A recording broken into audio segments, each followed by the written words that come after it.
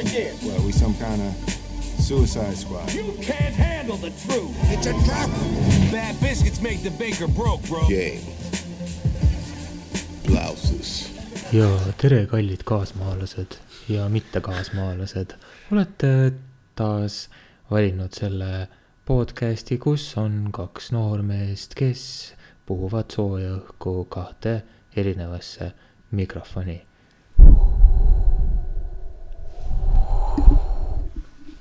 Meeldivat kuulamist ning taas naasmist.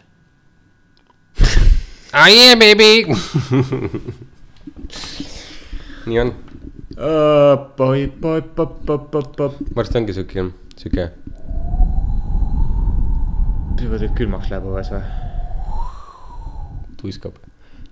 Kui see siin nagu korra tasa olla, siis on täiega see, sest et ma puurisin aknasse augu ja siis mul on aknas auk reaalselt.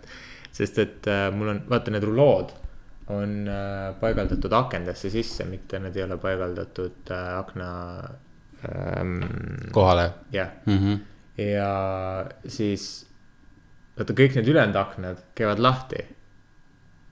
Väärtad see üks või? Ja väärtad see, kus me ei ole rulood. Ja seal ma puurisin. Ma näen seda auku. Jah, ma umbes vaatan, kus see on, ma enam tean, kus see on. Parem on üleval. Jah. Ja kui on siuke kõvem tuul, siis sealt tuleb täiega lihtsalt mingi. Vaata, mis eesmärgides see laugu tegi? Et panna ruloo sinna ka. Okei. Aga siis, kuna ma ei saanud sinna sisse, siis ma ei hakanud lisaauke igale poole tegema. Ja nüüd 3 aastat, 4 aastat hiljem mul on see ruloo endiselt magamistoas. Oota, aga rulood sa olid ise paigaldanud või need paigaldati? Ei, mina paigaldasin kõik need. Okei. Mõistlik. Aga sinna jah, ja siis mul sai mõistus otsa, siis ma ei ole kuidagi seda kätte võtnud. Peaks selle üks kätte võtma tegelikult. Kas sa sellised mõnusaid suvekardinaid ei taha või? Saad arvesse mõtlema, sellised poolläi paistavad. Sa mõtled neid... Et nagu, see on süke, et sa vaata, millest on nii, et sa põhimõtteliselt näed välja, aga sisse on nagu suht hägune, sa ei saa aru. Ei. Ma siis mõtlen lahendaks selle probleemi, et need naabrid ei vahi kollektiivselt sealt. Ei, mulle meeldib pimedus. No see on teine asi. Ja nagu suvel, kui on valge, siis see ei ole kodus. Enamus ajast. Nii et see savi. Ja talvel, kui sa oled kodus, siis on nagu nii pime kogu aeg väljas. Ja siis vaid aknast välja. Nii et nagu...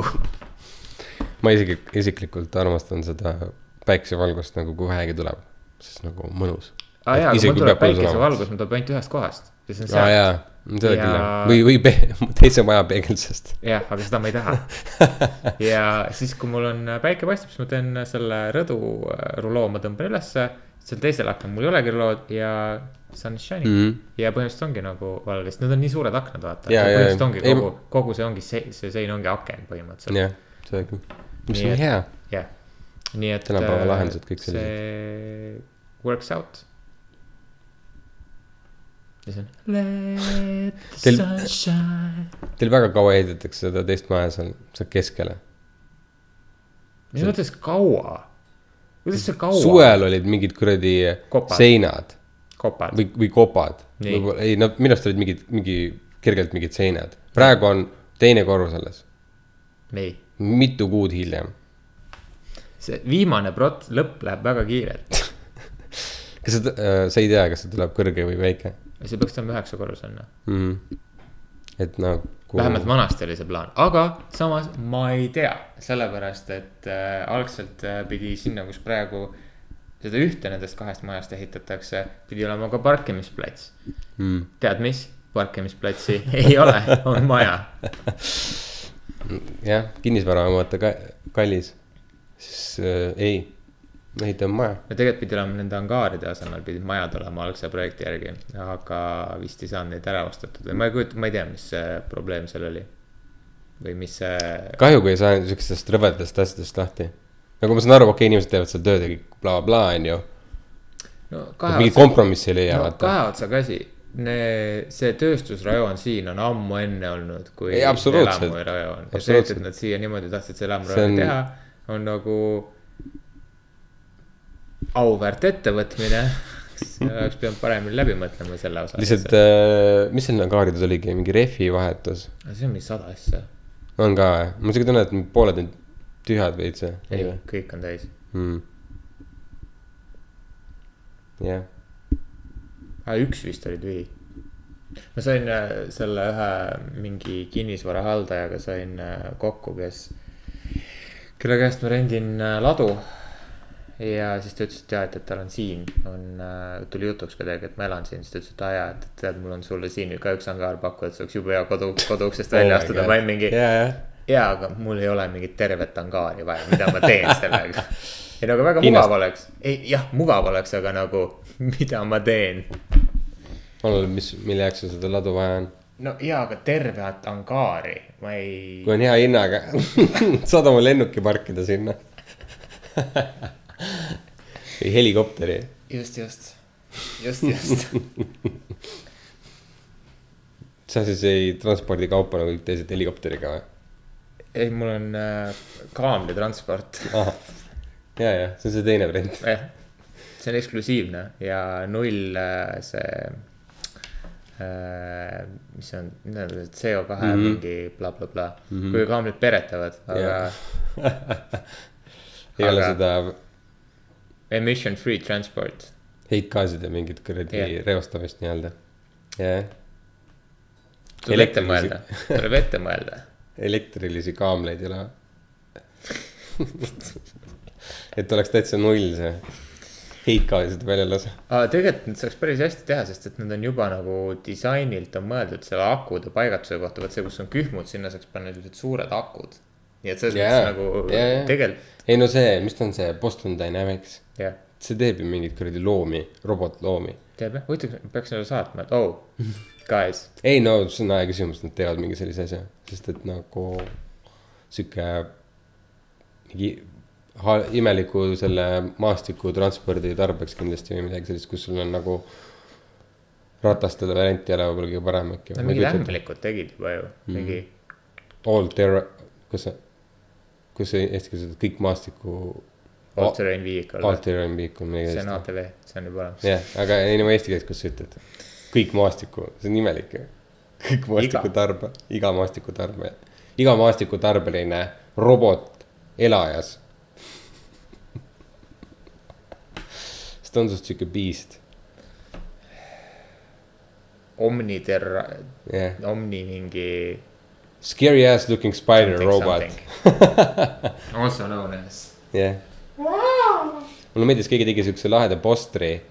Ta on mingi siuke hästi idülliline pilt. Väike tüdruk on aasal kuskil nagu siukse nagu muru vahel, mis on üsna kõrge. Ja ta paitab siukest seda Boston Dynamics stiilis seda robotit, mis on ka nagu väikse koera suurune. Ja siis see on nagu siuke, et see on kuidagi siuke nagu mingi sci-fi filmist või midagi. Või mingi filmi poster. Sa vist ei paki teest ei taha, ne? Ei. Gourmands. Birthday flavored tea. Is your birthday? Kas see on koogi maitseline tee või? Mis asja? Koogi. Sünnipäeva koogi, sünnipäeva tordi. Jah, just. Sinu jaoks küll. Ma ei imesta, et Lipton ei ole läinud sinna maale, et teeb mingit siukest prõvedat pleosti.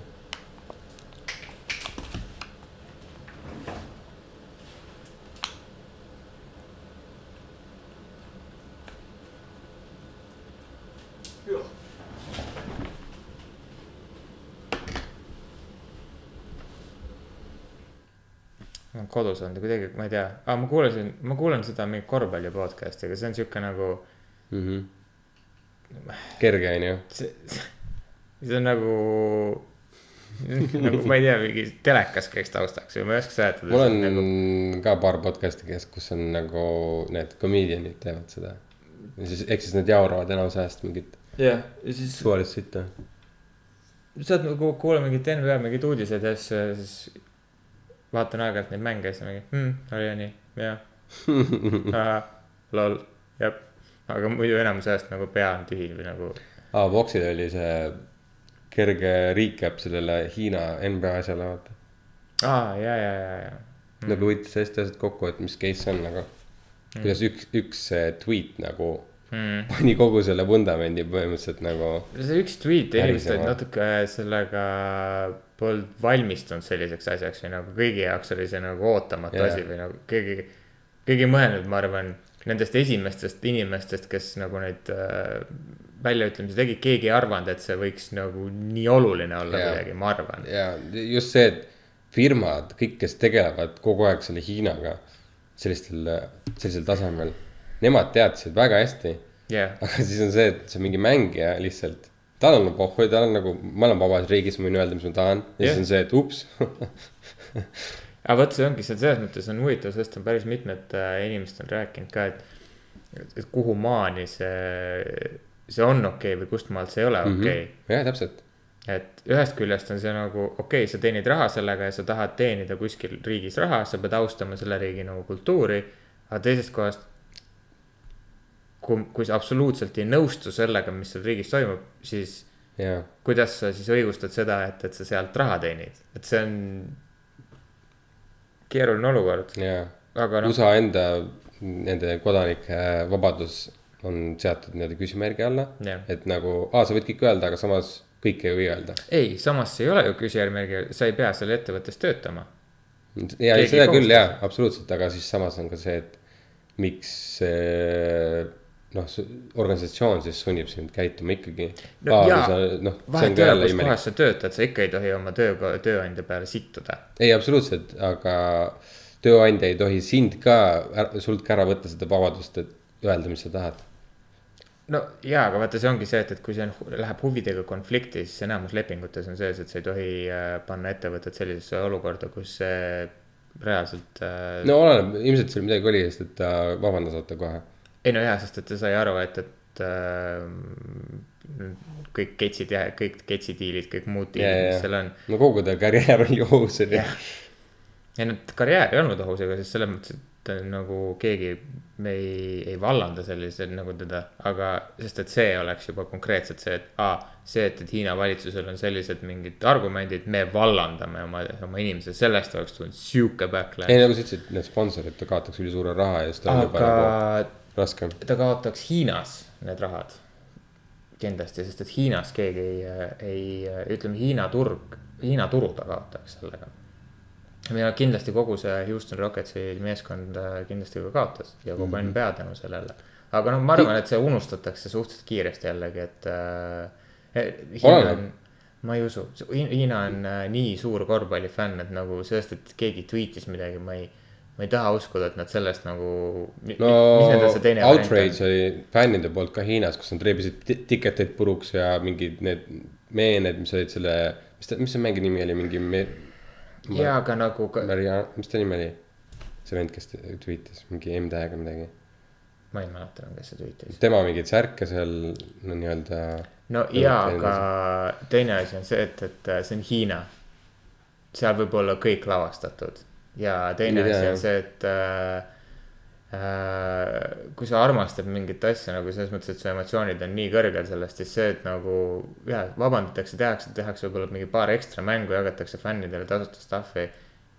Jah, kõik andestavad mingi hetk nagu selle, et see ei, keegi, see on mingi selline väljaütlemine, mis Ei no nüüd on nagu korras kõik aga... No võt, ja sest on mingi, ma ei tea, 2-3 kuud möödas. Aga kui nad oleks sellega edasi läinud ja sellesse vakku nagu sügavamalt surunud, siis oleks võinud väga kahjulik. Hiinaga, kui sa tegeled mingisugusel majanduslikul tasemel nendega, mis on ka ainuke viis, on ju, siis sa pead 3 asja meeles pidama, 3 reeker on seal.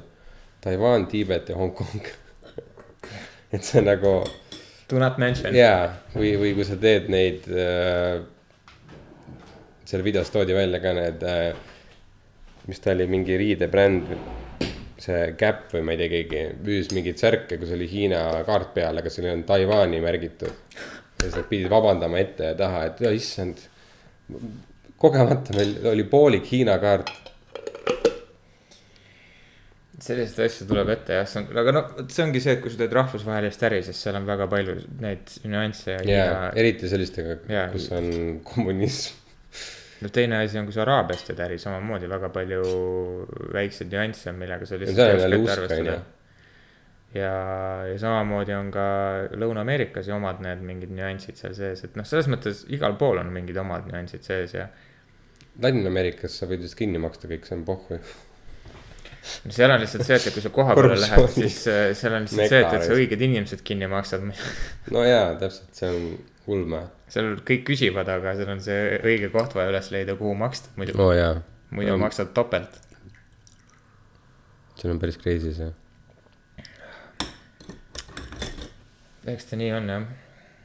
No meil oli näiteks Hiinaga oli ka see kogu see jama, seal oli see tellisema kaupa ja Hiinas olid need rahvuspühade vaata asjad. Siis see pani ka kogu selle asja nagu paraja põntsu on põhimõtteliselt, et mingi nädal aega ei teinud tööd seal või ma ei tea, mis iganes. Ma ei kujuta ette. Hiina. See oli Tiananmen Square'i mälestuspäeva. Ei, see oli, et Hiina on nüüd olnud 70 aastat kommunistlik. Tõeline sündmus. No kuule, kui nädal aega kommunistlik rahvas tööd ei tee. Ulme. Ma arvan, et seal olid paljud üksikud Hiina noormehed tähistasid täiel rinnal. Oot, see ongi nagu nädal aega on püha. Ma ei tea, kas see päris nädal aega oli, aga nagu tundus küll, et nädal aega seal midagi ei toimunud põhimõtteliselt. No seal võivad pühad olla umbes sellised, et pühad on, aga nagu tööd teed ikka. Ei no meil ei töötanud mitte ükski asi. Me ei saanud ühtegi inimest kätte. See on mingid mõned üksikud inimesed midagi tegid, aga kaua liikumist ega sellist ei toimunud. Ja kõik logistikaettevõtted ütlesid seda nagu ühest suust. Väga üllatav tegelikult. Sellel ajal ei. Esimene see liikumine on alates sellest kuupäevast. Väga üllatav. Ja ma helistasin kõik Eesti, see mis on suuremad nagu, kes Eestisse midagi toovad, nagu helistasin läbi. Kõik olid põhimõtteliselt nagu, kui keeruline saab olla nagu tänasel päeval Hiinast lennukiga tuua mingi... Enamus tuleb tegelikult selle kuradi fucking kaubalaevaga. Ei, aga mul oli kiiresti vaja saada. Sa tegid selle lennukiga saada. Ja no ei. Ilmselt see järjekord on nii suur. Kõige parem oli see, et on olemas see mingi express, mingi bla bla bla ja see on see normal air delivery.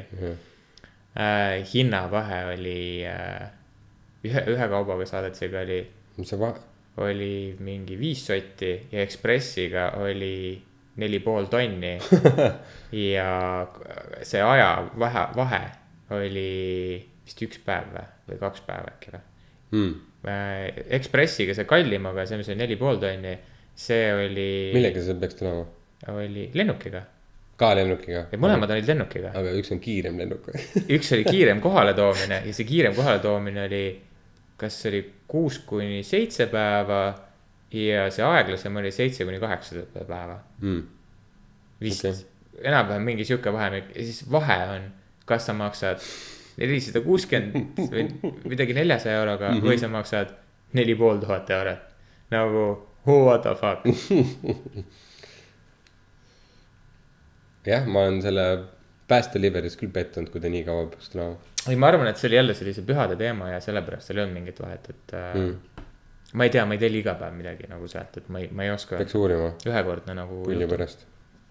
See on nagu see comedian rääkis, et ta ei ole hullult rikas, aga talle meeldib käia saitidel ja vaadata endale neid privaatlennukeid, limusiine välja valida, mingid ülikallid kodusid asju. Ma ei tea, aga selle lennukil oli rohkem neid lounge alasid ja seal oli 2 paari, see on vist parem lennuk. Ma ei viitsiks oma aega raisata sellega. kuigi ma pean tunnistama, ma ükskord ei unistamine on hea tegelikult. spekkisin Ferrarit. Ferraril oli hästi kihvt kodulehekülg, kus sa saad nagu oma Ferrari ise kokku panna. jaa, no täpselt. see oli päris pull lihtsalt. jaa, see on see engagement, nii kui sa saad siukse asja, siis inimene on kohe niimoodi, lahe. Siis ma testisin, see oli veel siis, kui need 360, vaata need view'd ja asjad olid suht haruldased kodulehtedele. See oli päris pull. Koduleht läks ratsalt maksma tol ajal sama palju, kui sa kuradi Ferrari osta endale. Ma arvan, et rohkem. Või rohkem, jah. Ferrari käes ikka küsiks ka hästi raha. jah, ja ma arvan, et Ferrari jaoks seisa. Okay. Make it happen. Do it. Ei, make it happen. Jaa.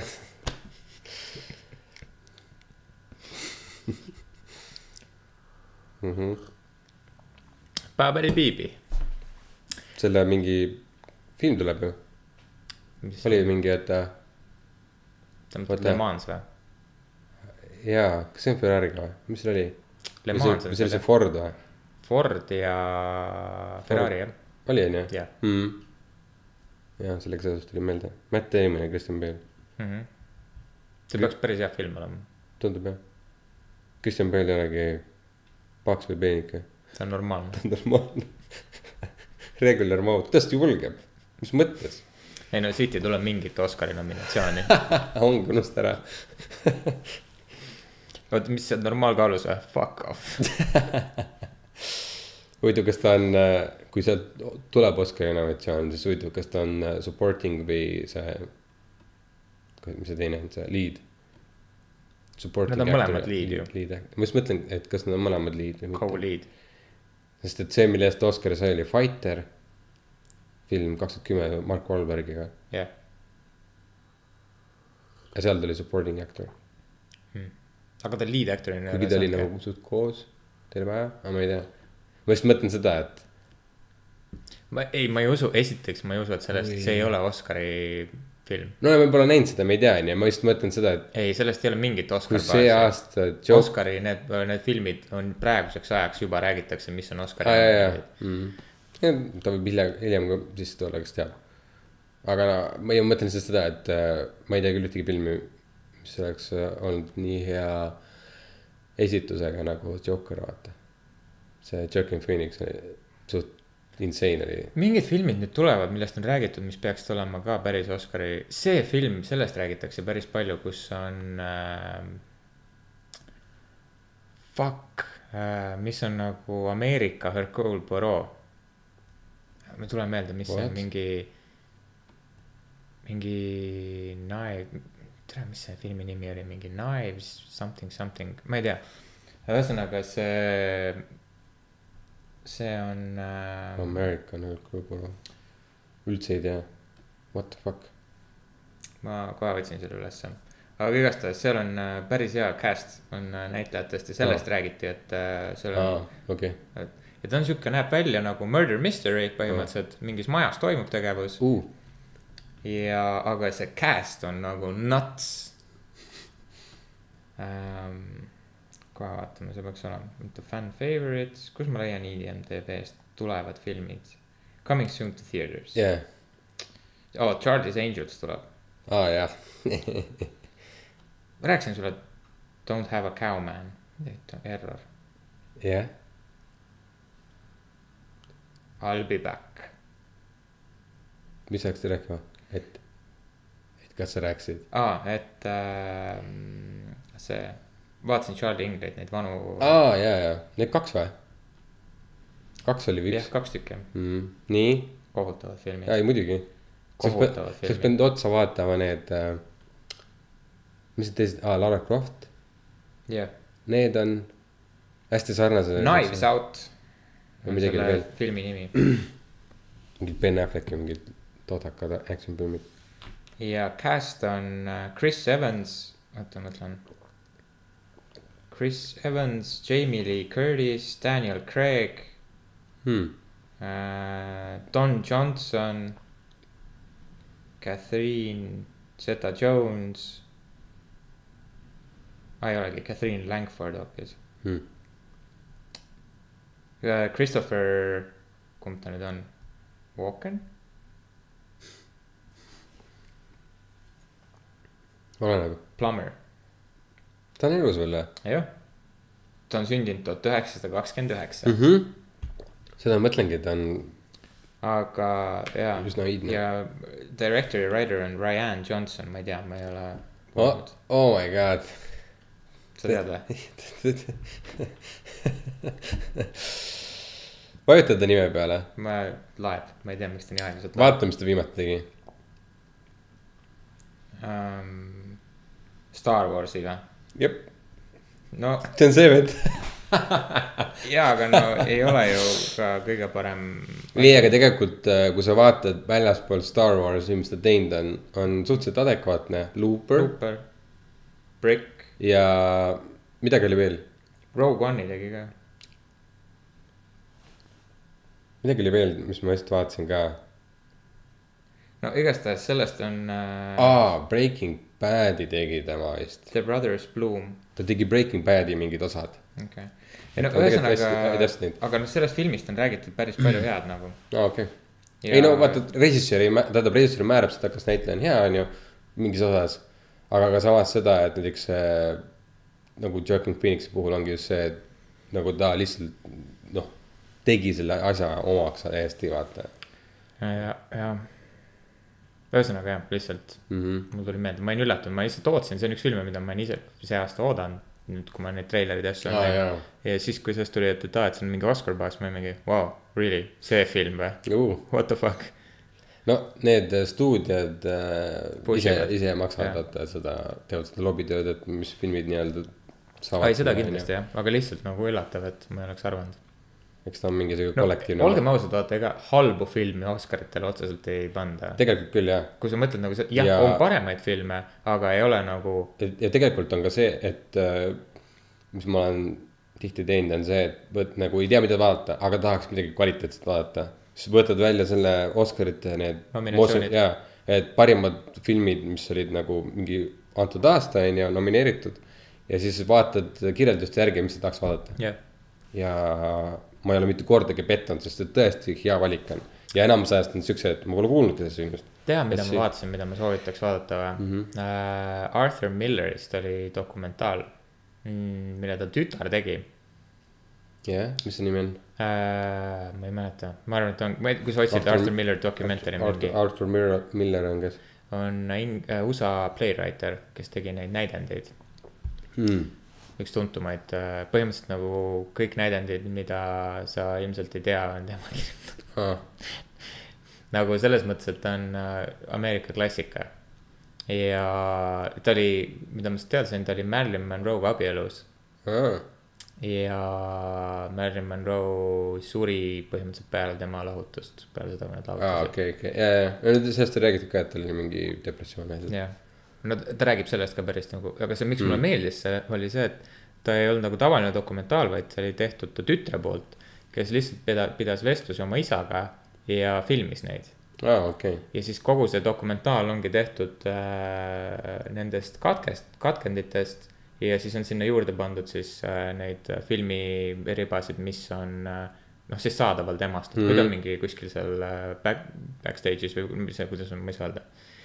Mis see nimed see on, ühesõnaga, et see väga huvitav see filmi ja nende playwrightide puhul on minu meelest alati kuna sa pead tooma elu teatrilavale, siis sa pead nii hästi nagu elu kuidagi tundma selle jaoks, et see nagu puudutaks inimesi, et see tunduks nagu liiga fake. Üllatav on ka see, et osadel on ülimalt hea anne selleks. Nagu ta ise ei tundu nagu siuke hullult kogenud, aga ta oskab kirjutada kohutavalt hästi inimesi. Ta nopib vist Eesti inimese vestlusi ka nii hästi kokku endale, et kasutab neid. No see ongi, sest tema puhul oligi see, et ta tõi sinna lavale kirje, nagu kuidas ma ütlen, vestluse, mis on nagu tavapärane inimestele. Ehk siis, et sa ei tunne, et sa vaatad midagi võltsi, et inimesed päriselt võiksidki nii rääkida.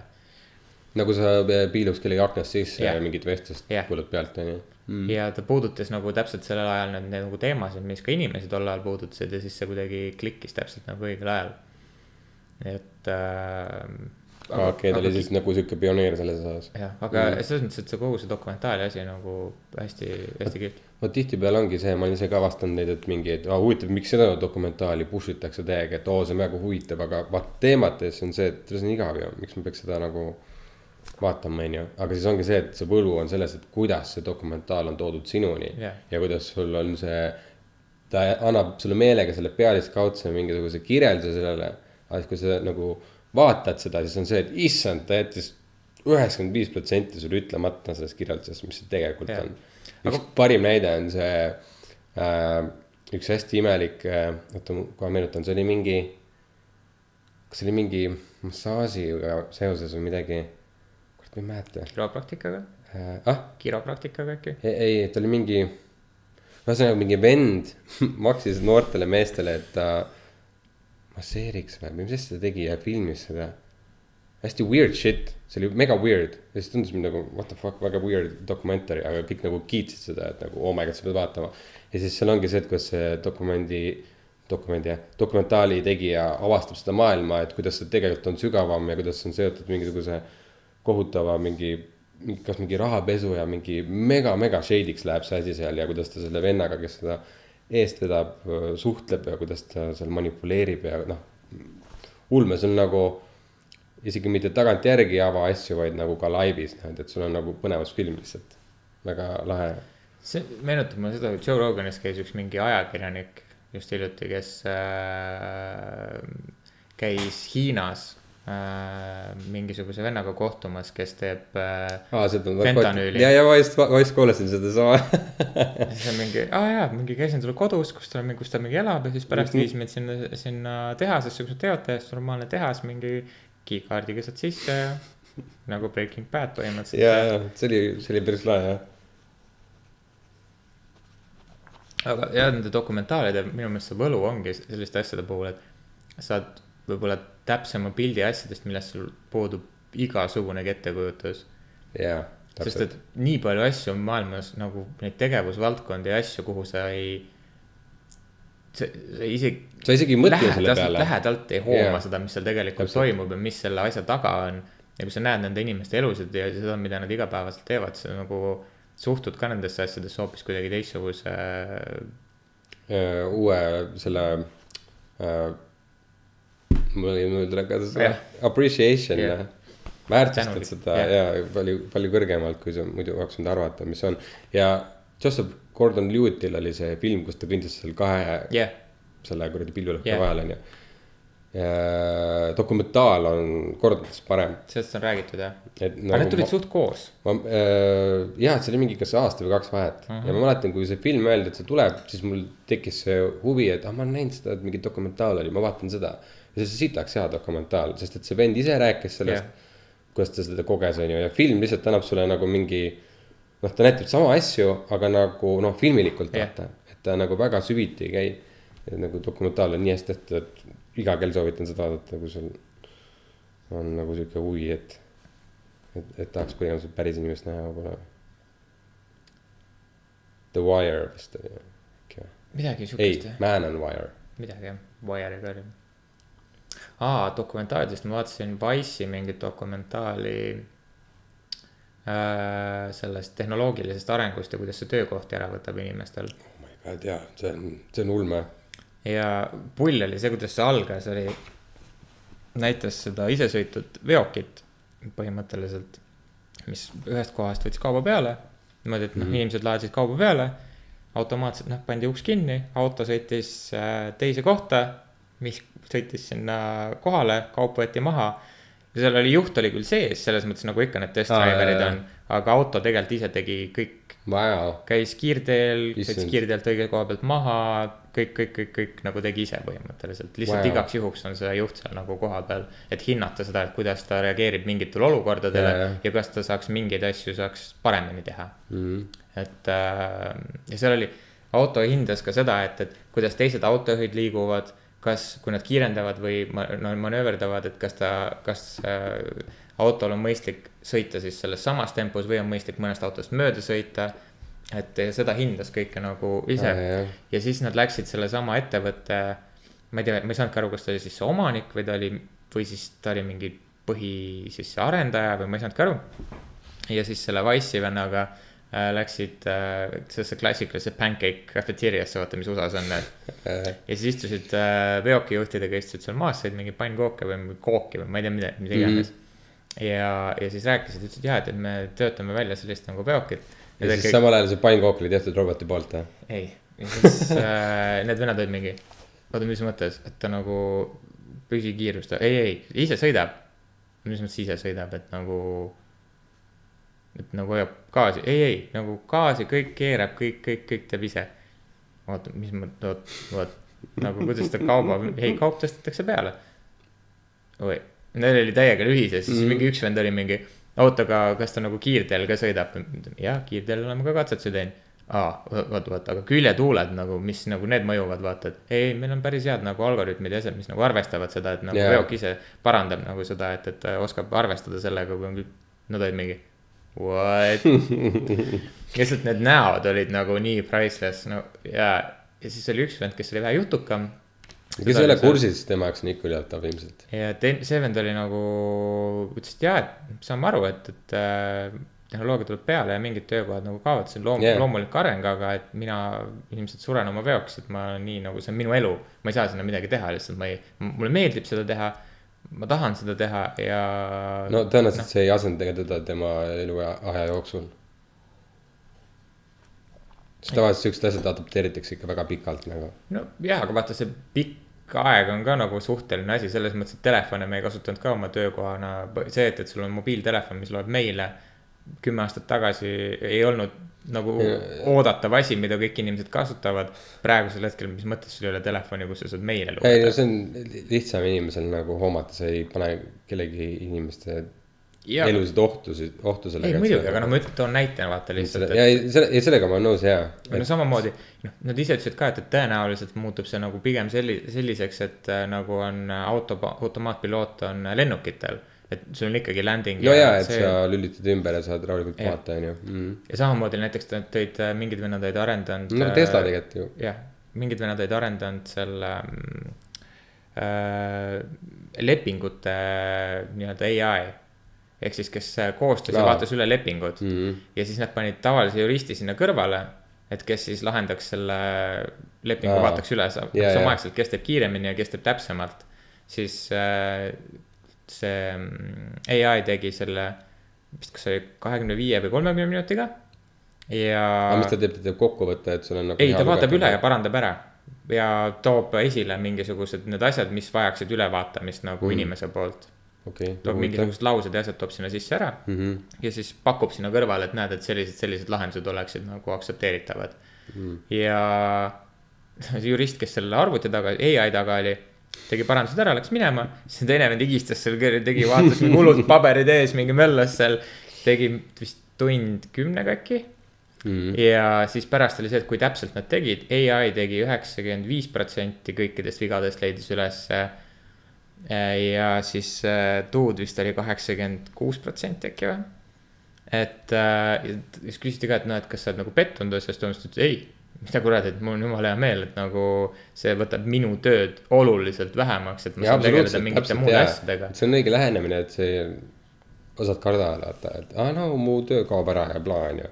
Aga tegelikult see tekitab uusi töökohti. Et see tähendab seda, et sa saad keskenduda palju kallimatele lepingutele ja sul jõuad rohkem läbi töötada. Ja siiamaani mina saan niimoodi aru, et kõik nii-öelda sellised vastikud tööd, mida ongi see, et kohati nagu mõtled, et kurat nagu inimestest kahju, kes peavad sellist asja kannatama, alustades Hiinast, et kui me asendame selle kõik arvutiga, siis nagu thank God. Nagu... No seal oli ka küsimus, oli näiteks, küsimus ongi nende madalapalgalistes töödes, mida praegu kõik üritavad, see ongi see, kuhu see AI nagu suunatud on. Selle jaoks, et töökulusid vähendada ja et teha asja efektiivsemaks. Ehe näide oli see Amazoni ladu. Vaata sellest on tehtud mitu dokumentaali, kui halvad töötingimused on Amazoni ladudes. Ja üldse see kogu see error on minim-error. Ja kõige suurem probleem neil praegu on see, et nad ei suuda leida masinat, mis suudaks tõsta asjad kasti. Õiged asjad. Et sellega reaalselt on mingisugused... See oli meeletud töötunnid, mis on doktorandid MIT-s ja seal Boston Dynamicsis, mis on sinna sisse alla pandud, et leida seda õiget lahendust. Ja see oli mingisugune praegu viimane lahendus, mis oli siuke paber või mingi riidekoonus põhimõtteliselt, mis nagu läheb selle asja ümber ja siis vaakumisse ta sisuliselt tõmbab, et ta saaks selle asja üles tõsta ja siis nagu alla panna. Või vaat see ongi see küsimus, et nad ei suuda kirjutada sinna koodi sisse seda, kui tugevasti peaks midagi haarama. Et ei oska hinnata, jah. Et seda on nii keeruline koodi sisse panna, arvestades seda, kui suur maht see on, sest et sul on iga väike asi on erineva tugevusastmega.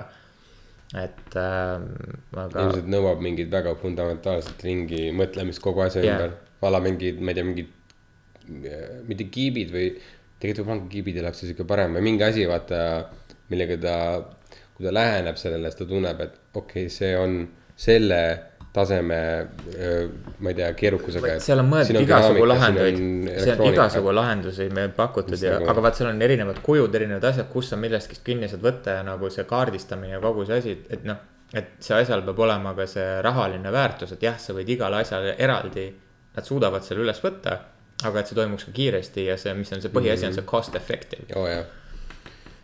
Aga siis oli ka see video oli seal, filmi peal oli ka siis mingi Amazoni see laotöötaja, mis oli väga huvitav, vennad mängisid kossu ja rääkisid samal ajal miks see vajalik oli sinna. I'm just a normal everyday regular. See on raudselt mingi produtsent, kes on off-screen, kes on okei, kuulge, teeme selle huvitavaks, et mängige palli või midagi siin. Ja siis, et ta on tavaline inimene, ta mängib korvpalli ka, aga ta ei ole lihtsalt laotöötaja. Sest ütles ka, et et nagu mul ei ole tunnet, et Amazon hindaks või väärtustaks minu aega, et nagu seda räägitakse küll et nagu me hindame oma töötajate loomingulisust, aga mingi selle aja jooksul, kui ma siin töötanud olen, ma pole kordagi tundnud, et keegi minu käest mingit loomingulist lähenemist vajaks. No issand, see on enamus töökohtades nii. Ja siis teemegi päriselt, et keegi Amazonist ütles, et nad väärtustavad seda või? Okay. Wow. No just. Et see oli lihtsalt jällegi huvitav. Ja teine asi, mis oli põnev oli, täna hommikul vaatasin mingi 15 minutine video oli Bloombergi poolt tehtud, see on see majandus, ma ei tea, mis iganes, väljaanne siis põhimõtteliselt. Et ma ei tea, kas sa oled kuulnud sellest, see mingi WeWork või? Jaa. Sa oled kuulnud ka sellest, palju sa oma väärtusest kaotanud on selle aasta jooksul või? Kaotanud? Selle aasta alguses Hiina või Jaapani mingi pank, suur pank investeeris sinna ja selle ettevõtte väärtuseks hinnati $47 biljonit. Praeguseks hetkeks on sellest alles 8. Sest et see pank nagu põhimõtteliselt ostis nad nagu päästis nad välja, sest et neil üks hetk oli põhimõtteliselt sularaha otsas, nad ei saanud isegi oma töötajatele neid severance back'e välja maksta. Wow. Ja see CEO, kes selle alustas kõik, see põhimõtteliselt tagandati ja esimene asi, mis 2 CEO-d võeti asemele, nende esimesteks ülesanneteks oli vallandada mingi, ma ei mäleta, mis see mingi 5000 töötajat ja maha müüa endise CEO eralennuk. No mõistlik, sest et tavaliselt on see, et kõik töötajad kannatavad. Aga huvitav oli see, et tavatöötajatel oli raha, et välja maksta neid vallandamistasusid, aga CEO-dele pandi lepingusse kirja, et kui nemad peaksid lahkuma, siis nendel on mingi $1 miljoni suurune boonus. Jaa, täpselt. Et nagu, wow. See on amazing. Võib-olla siin on kuskil see viga sees. Jaa, ja see on nagu selles korduvalt. Ma olen kuulnud neid asju, kus on täpselt sellised asjad. Meil on nii suured kahjud, aga me maksime oma CEO-le 100 miljonit. Aga kusjuures see oli väga huvitav see kokkuvõte sellest, kuidas ta 10 aastaga nagu jõudis sinna. Peaaegu 10 aastaga, 2010 alustasid ja 2019 on nüüd praegu. 2019 lõpp, sisuliselt 10 aastat. Ja kuidas nad said liiga palju raha kätte. Ja nad hakkasid investeerima, nad oskasid, aga nad tegid väga valesid või küsiteldavaid liigutsi. Nad investeerisid sise mingi lainetusbasseinide peale, siis nad tegid erakooli tegid New Yorki või lasteaia. Ma ei mäleta, mis seal veel oli, mingi igast gibberish. Ja seal oli hästi välja toodud, et 10 aastat on möödas, aga nad nimetasid seda startupiks, siis nad millegipärast nimetasid seda kind of tech company'ks. Jaa, mis tegelikkuses on kinnisvara üürimine, täiesti kinnisvara üürimine, seal ei ole mitte midagi seotud sellega. Jah, ainuke seos sellega on see, et väga paljud tech company'd, kes on startupid, kasutasid seda.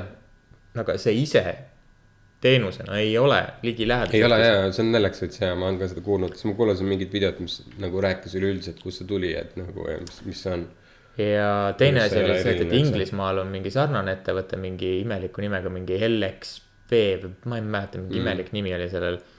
Ja neil oli rohkem tööpind üle maailma, neil oli rohkem suurem kasutatavus, ehk siis nagu see kasutusprotsent, mitu lauda ala. Inglismaal? Inglismaa ettevõte on see, aga ta on üle maailma ettevõte nagu. Jah. Ja sest seal videos ka mainib ühte teist, kes on palju edukam.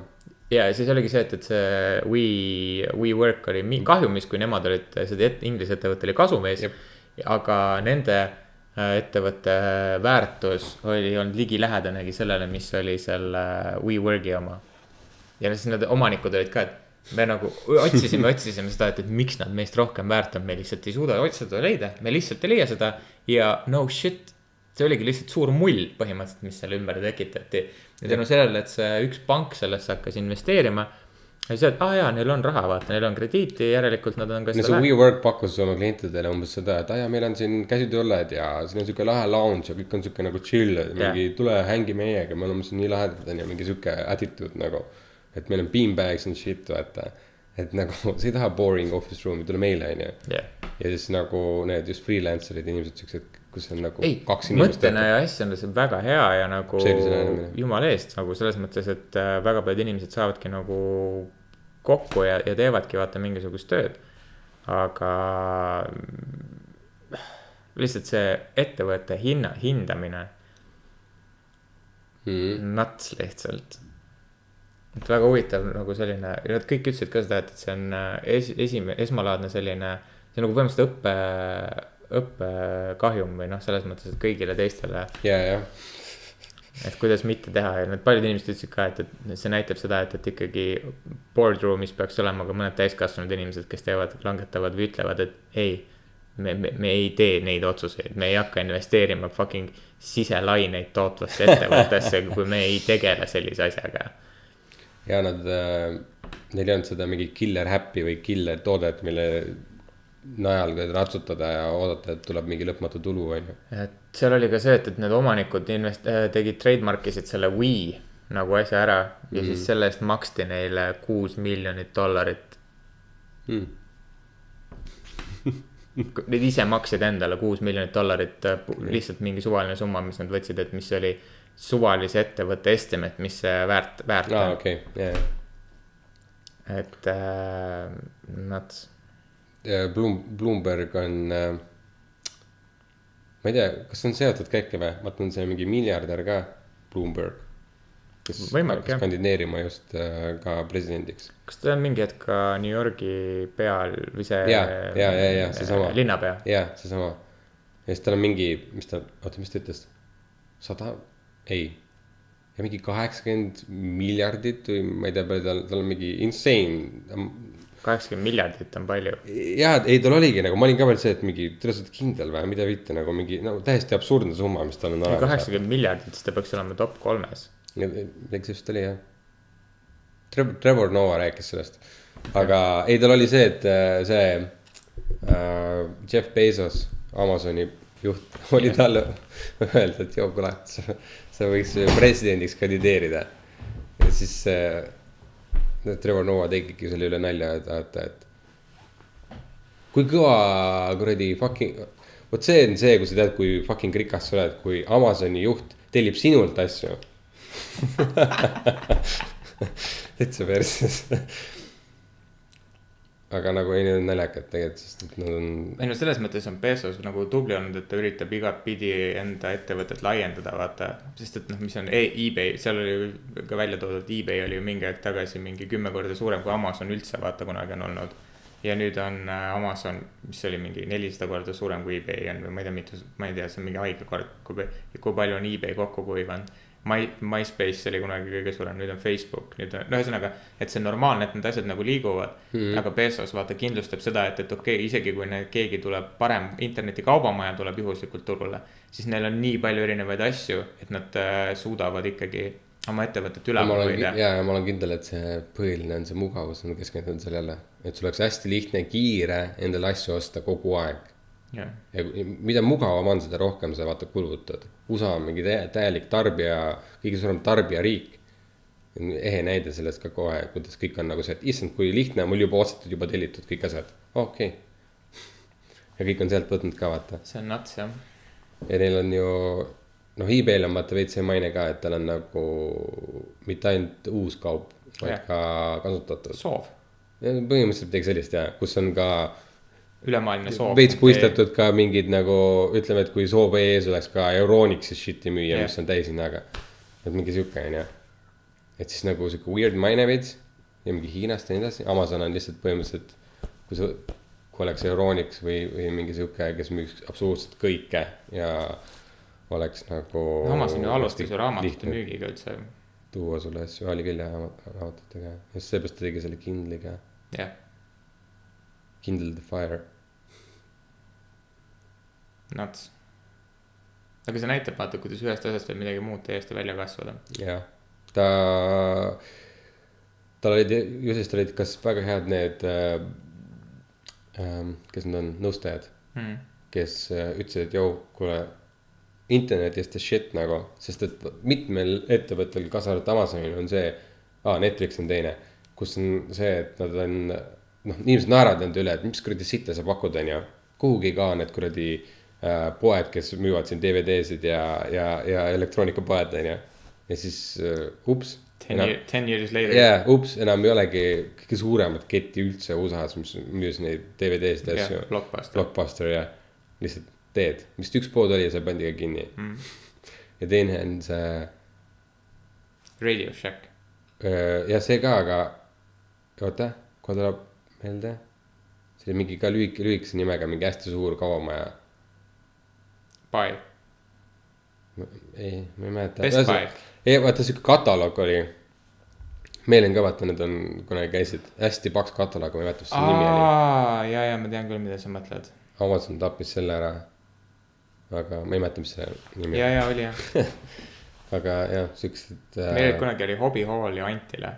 Et see on siuke kuldne aeg, mis me oleme lihtsalt läbi elanud, kus on nagu, kui teete mingi hetk retrospektis, vaatad tagasi, siis nagu mõtled, issand, see on nagu mingi gold rush vaata tegelikult, mis toimus, kus inimesed lihtsalt ei teadnud, et siin on kuld ja see on silme all ja sa ei teinud mitte midagi. No teine asi, vaata, nendest praegu räägitakse, on see, et mida inimesed ei saa aru, on see, et ja kus juba vaikselt hakatakse tegutsema, on inimeste enda andmed. Jah, täpselt see. Kõik räägivad tegelikult.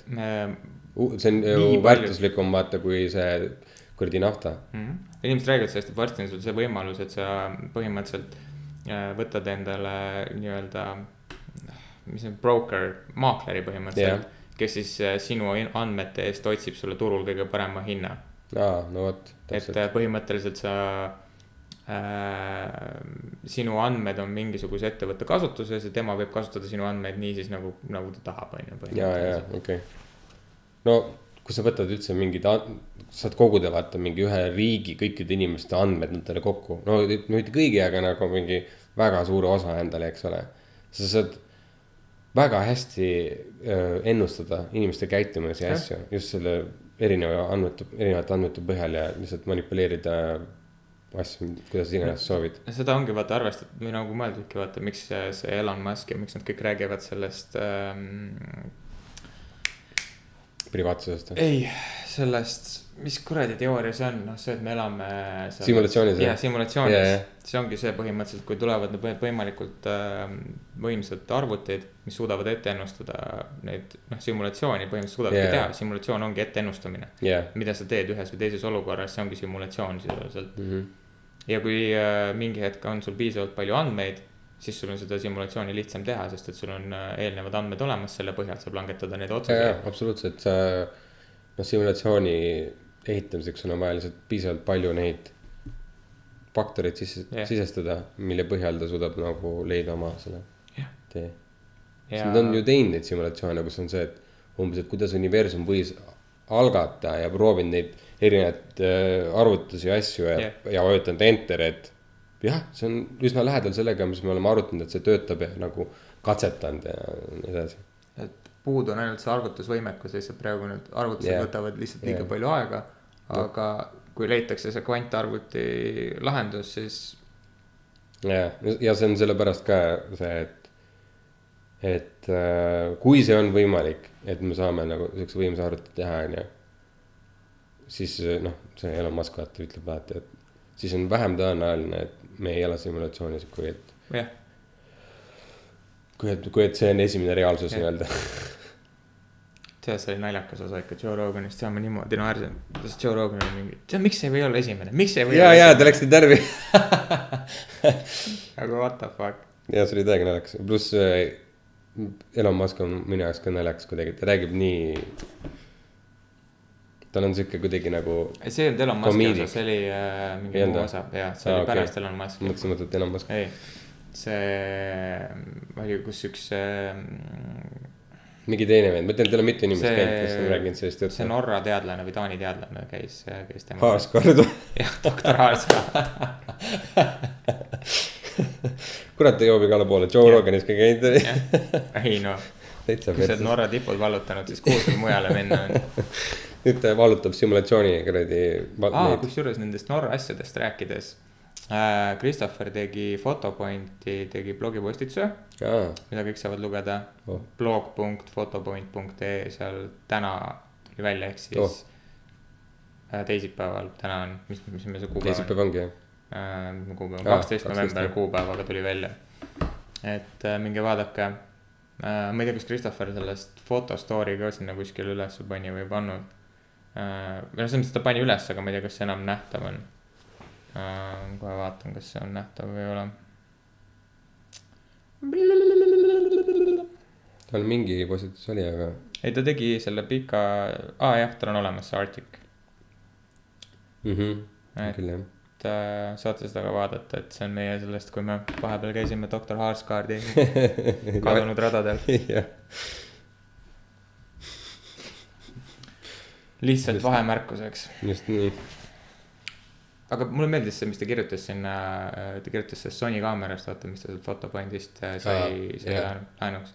Ta kirjutas sinna ka, et nagu mitte ainult positiivseid asju, vaid kirjutaski, et ausalt välja. Menüü on fucking keeruline, nagu tuumafüüsika ja need nupud on väiksed, mis tegelikult oli ka õige, nagu see, kui sa võtsid, kui sa tegid, vaata Karlil oli ka mingi Sony kaamera minu meelest kaasas.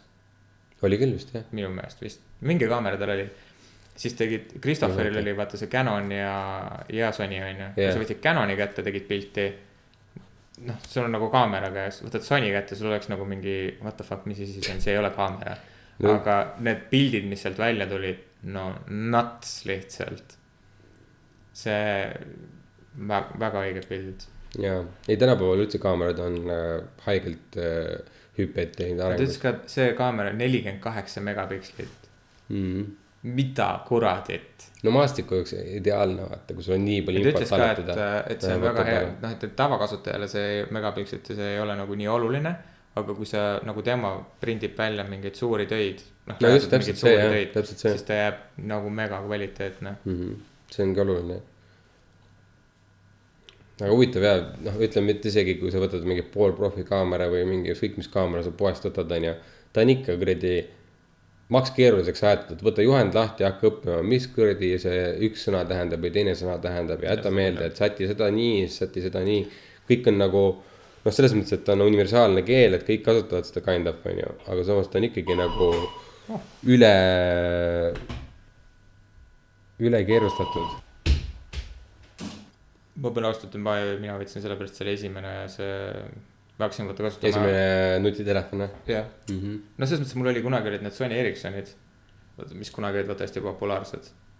Vaata Walkmanide asjadega.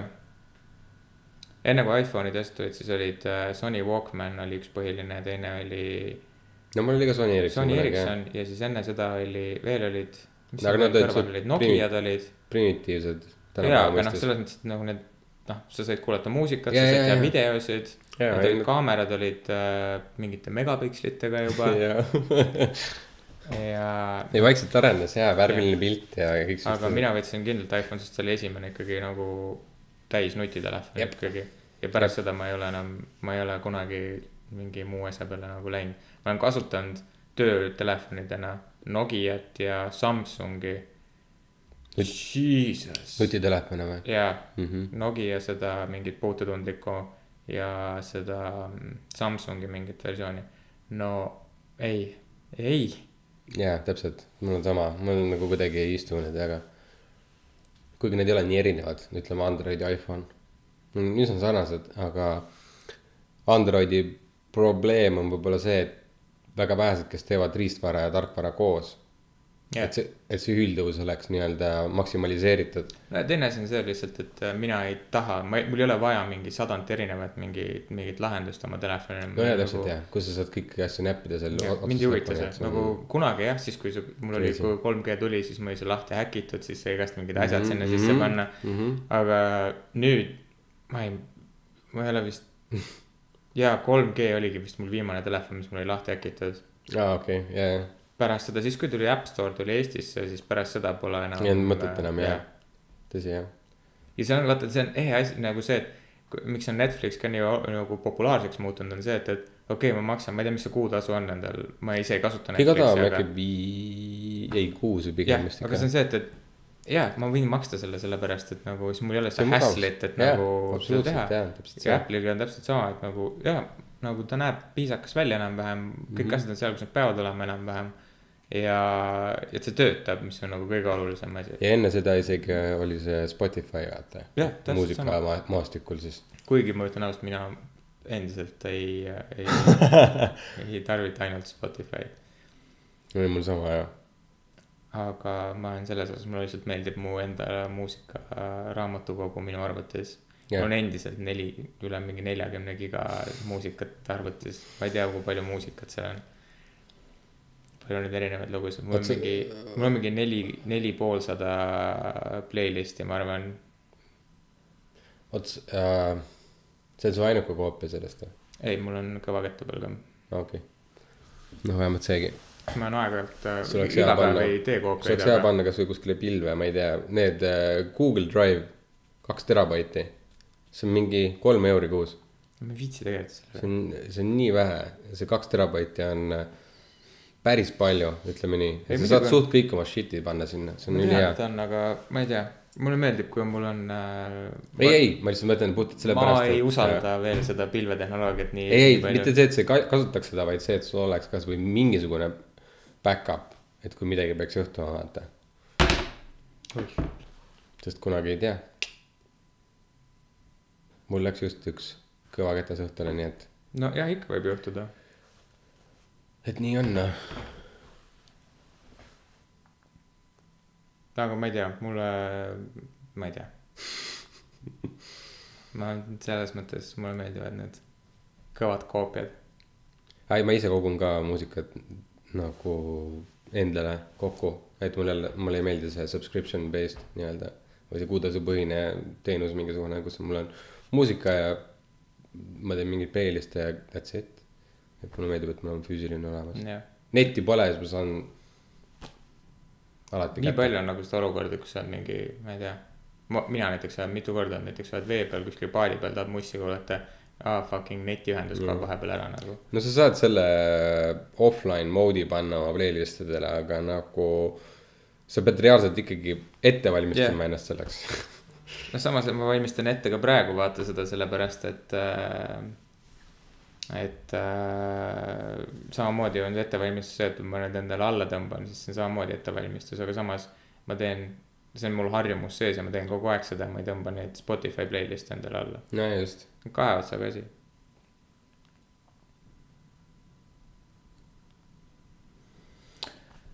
Okei.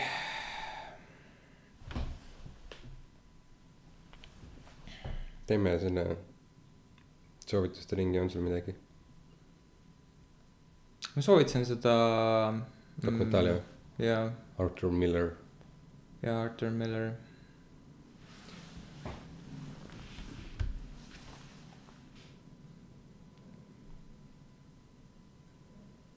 Ja... Kahju ma leidnud seda dokumentaali, mis ma ise rääkisin.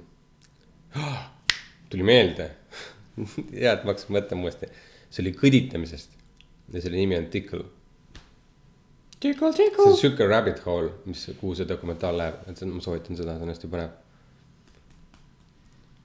Et see oli, jah, mingi vend maksis, mingid teised inimesed kõiditaks teda või teisi.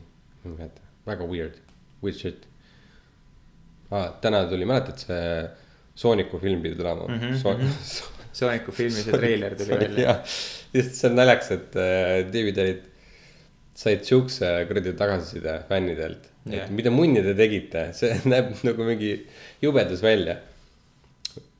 Ja stuudio oli actually nagu mingi, okei, fine, me läheme tagasi teeme uuesti. Tagu, what the fuck, kes teeb? Ma pole enne kuulnud kunagi, et keegi teeks nii. Ja actually läksid tagasi, tegid korda. Ja nüüd siin on see Redditist see pilt, kus on nagu tõesti jubedus oli see, mis algul oli. Ja nüüd on palju parem, jaa, mis on nagu... Eriti kui sa vaatad üle, mis on süke, et nagu te üritasite nagu realistlikult kuidagi kujutada mingit sükest seda närilist nagu veits. Ja, ma arvan, et see oli mingi asi, kus oli mingi drawing board, sellele oli pööratud üldse nii suurt tähelepanu. Ja tehti vaata, nagu, see on 3D animation. Ehk siis see tähendab seda, et need hambad pandi sinna sisse ja arvestatud, et see mingi hetk võib niimoodi välja tulla. Ei, seda kindlasti aga vaata, tal on juba kogu see välimus on vaata siuke natuke realistlikum see ülemisel.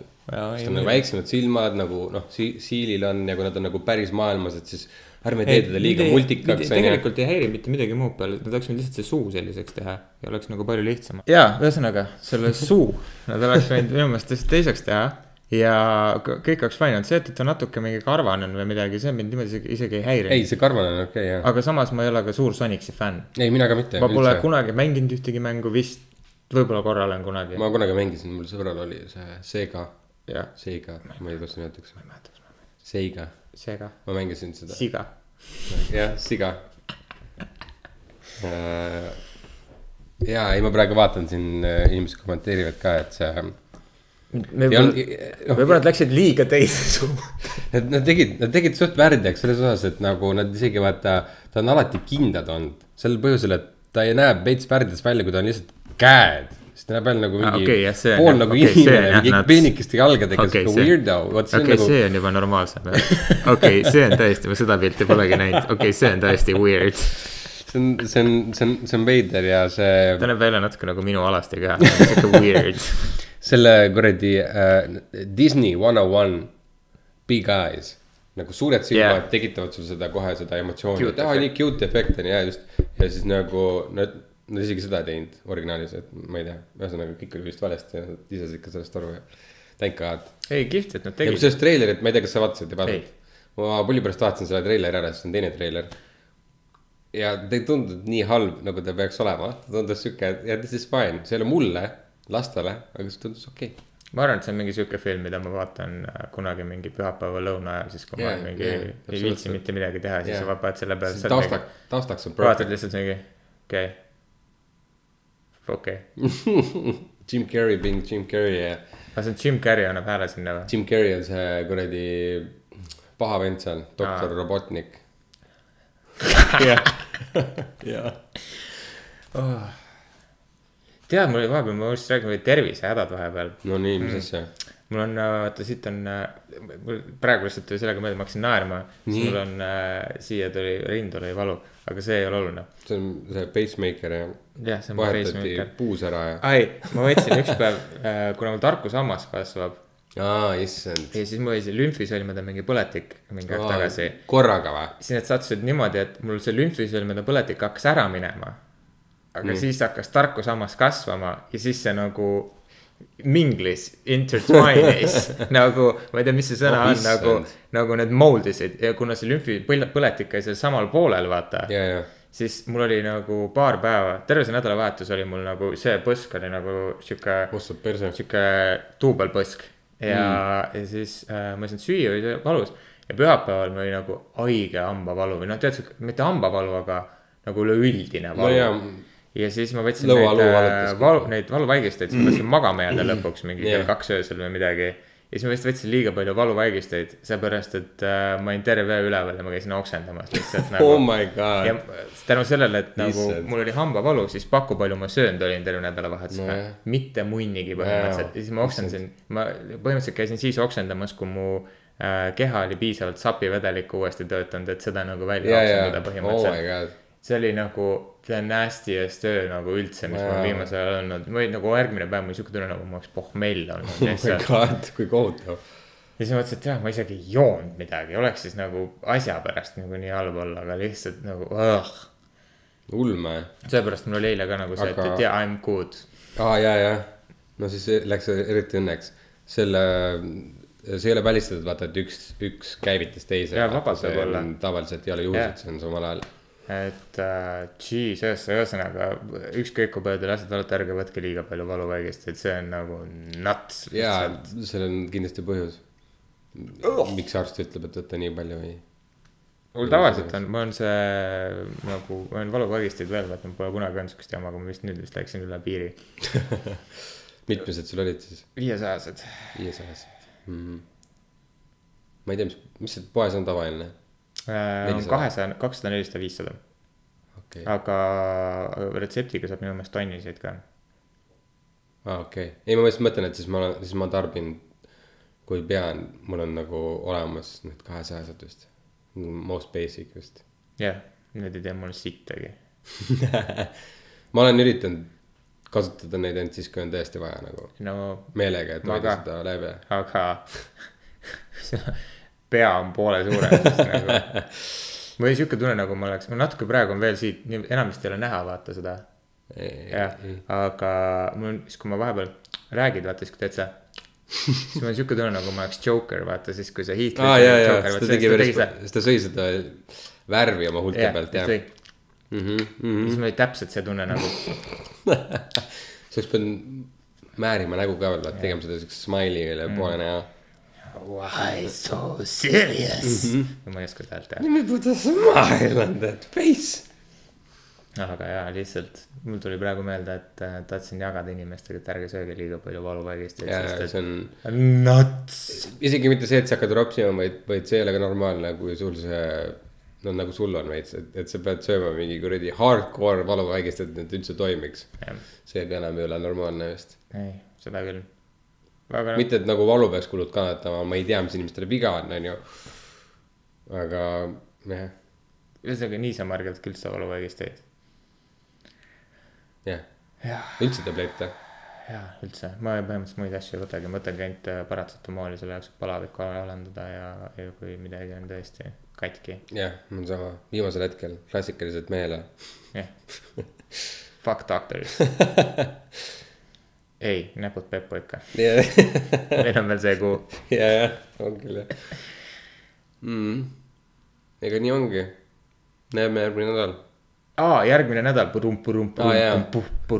Proovime 50 osa, juubeliosa. 50 osa, juubeliosa. Teeme laivi. Teeme face reveal. Teeme face reveal, jah. Face reveal live. Meil on võib-olla külalised, võib-olla ei ole oleneb. Ja teeme, ma ei tea, kas teeme, jah. Ma ei tea, kas me teeme YouTube laivi või me teeme Instagram laivi. Good question. Me teeme mõlemat. Saab või? Midagi paneme, siia paneme selle YouTube laivi ja siia paneme kõrvale, paneme Instagram laivi. Vaadake, mis platvormid tahate. Jah, miks mitte? Ma arvan, ma ei tea, nädal aega on aega figure it out'ida, kuidas seda saab teha.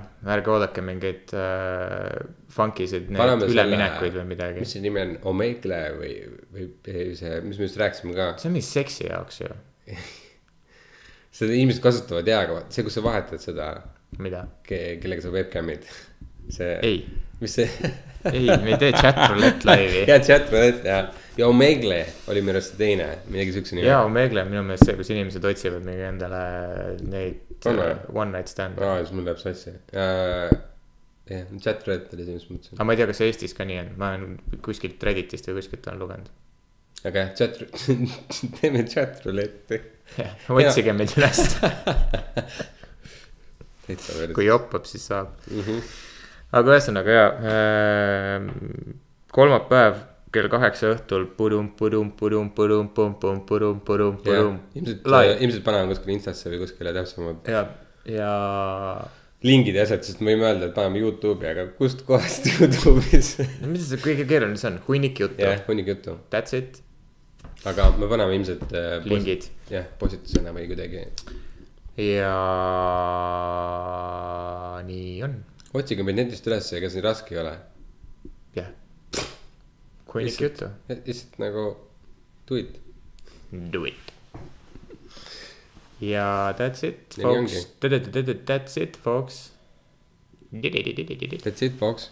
Paneme mingi mussi ja värgid ja. Yes. The music plays now. Good. So smoothing.